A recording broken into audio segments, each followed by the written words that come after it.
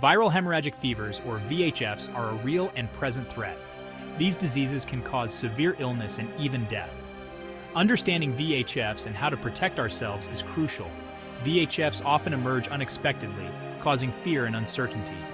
Swift action and international collaboration are essential. Early detection and rapid response are key. Knowledge is our most powerful tool in combating these foes. Viral hemorrhagic fevers are a group of illnesses caused by several distinct families of viruses. These include the Ebola and Marburg viruses, Lassa fever virus, Rift Valley fever virus, and Crimean Congo hemorrhagic fever virus, and dengue and yellow fever viruses.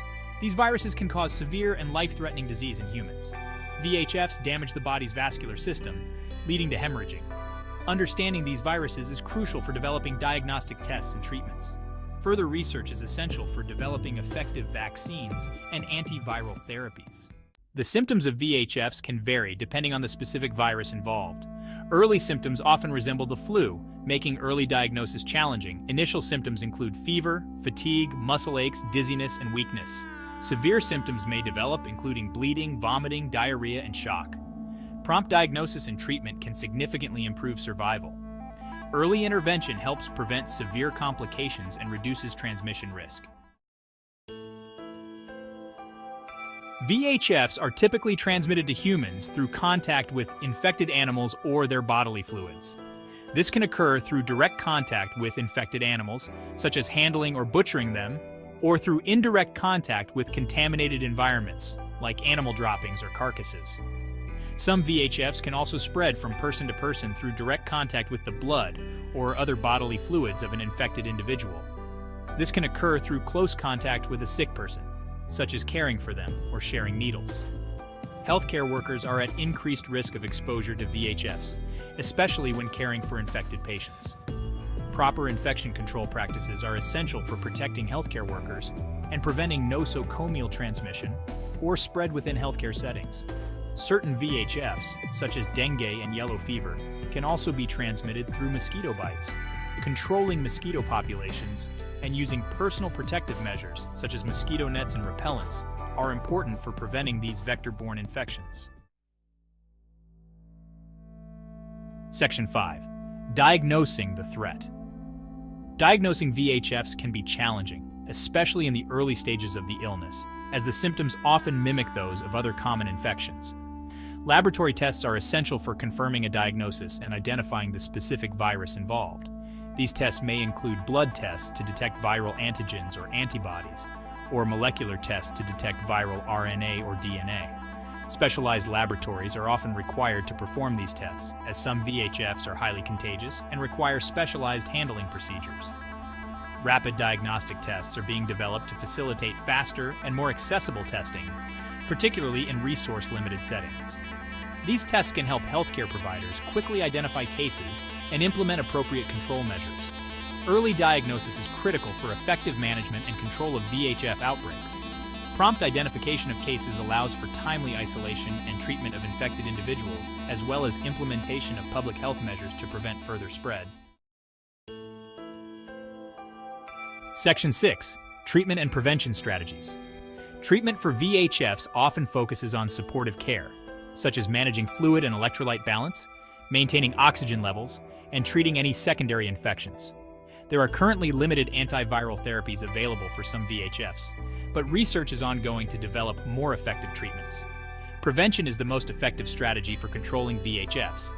This includes avoiding contact with infected animals or their bodily fluids, practicing proper hygiene, and using personal protective equipment when necessary. Vaccination is available for some VHFs, such as yellow fever. Vaccination is a highly effective way to prevent these infections and should be considered for individuals traveling to or living in areas where these viruses are endemic.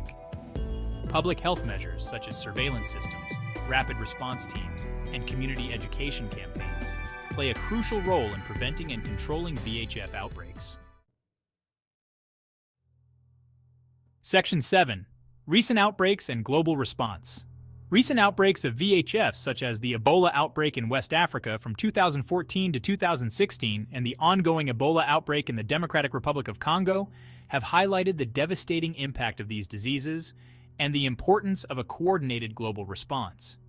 These outbreaks have underscored the need for stronger public health infrastructure, improved surveillance systems, and enhanced international collaboration to effectively combat VHFs.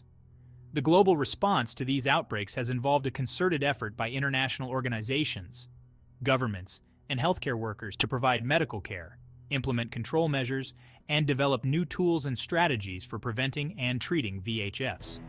These efforts have led to significant advancements in our understanding of VHFs and our ability to respond to outbreaks. However, continued investment in research, development, and public health capacity building is essential to ensure that we are prepared for future threats. Section 8. The importance of public health infrastructure. Strong public health infrastructure is essential for preventing and controlling VHF outbreaks. This includes robust surveillance systems to detect and track cases, well-equipped laboratories to confirm diagnoses, and trained healthcare personnel to provide appropriate care. Investing in public health infrastructure is a critical step in strengthening global health security and protecting populations from emerging infectious diseases. Public health infrastructure also plays a crucial role in educating communities about VHFs, promoting preventive measures, and coordinating responses to outbreaks. Community engagement and education are essential for empowering individuals to protect themselves and their families. Building and maintaining strong public health systems requires sustained investment and commitment from governments and international organizations. A coordinated global approach is necessary to ensure that all countries have the capacity to prevent, detect, and respond to VHF outbreaks. Section 9. Personal protective measures. Individuals can take several steps to protect themselves from VHFs. These include avoiding contact with infected animals or their bodily fluids, practicing proper hand hygiene, and using personal protective equipment, or PPE, when necessary, such as gloves, masks, and gowns. When traveling to areas where VHFs are endemic, it's important to consult with a healthcare professional about recommended vaccinations and preventive measures. Staying informed about current outbreaks and travel advisories can help individuals make informed decisions about their travel plans. In areas with active VHF outbreaks, it's essential to follow public health guidelines and recommendations. This may include avoiding close contact with sick individuals, practicing respiratory hygiene, and avoiding crowded places.